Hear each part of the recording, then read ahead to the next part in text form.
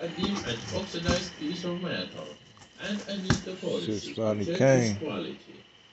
Basically, after polishing, I have got a rather beautiful piece of mangalloy. How will it react if I bring close to a magnet? Indeed, it doesn't react to the magnet at all, even though iron content in it is 8%. I am wondering, is it possible to make an alloy for producing magnets? Of course it's possible. The very magnet I am holding in my hand is made of the alnico alloy, the components of which are easy to figure out. To make this alloy, I have weighed out 30 grams of the metal mixture.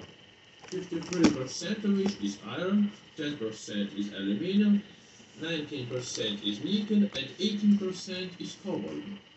After loading the crucible with all the components and adding flux, we can start the heating process.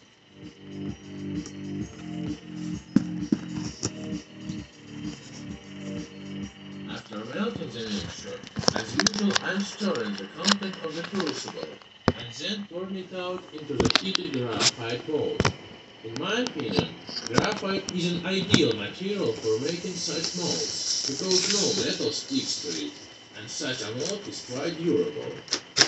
After my alloy has cooled off, it is clear that addition of such metals as cobalt and aluminum has also improved its alloy's casting properties, and it easily filled the cool mold, and its shape has come out quite even.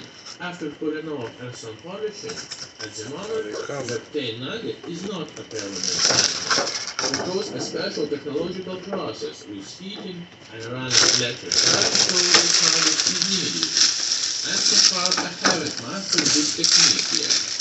Maybe in the future videos I'll show you how to make a real magnet. Still, if you rub this nugget with a strong enough magnet, the nugget can acquire some magnetic properties.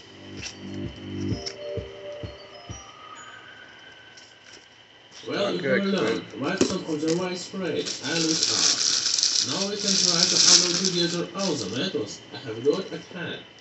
For creating my incredible alloy, I have selected 29 different metals, which I had at hand. Let us try to alloy them all together. Just like water in cooking serves as the main ingredient of a good soup, I decided to use iron, which will serve as the base metal in my alloy, in which I will be dissolving other elements. Let me try first of all and placing a big steel bolt into my crucible. Just as in my previous experiments, chromium, nickel, cobalt and manganese will be the main casting components in this alloy. To make this alloy harder and more rigid, I'm adding a piece of niobium ore and a small vanadium crystal. Then I'm adding a full array of metals such as aluminum, silicon, zinc, copper, titanium, bismuth, tin, lead, indium, and silver. And how could we not use some precious metals?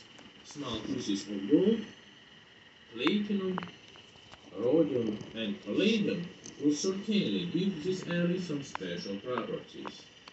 In the end, I'm adding such refractory metals as rhenium, molybdenum,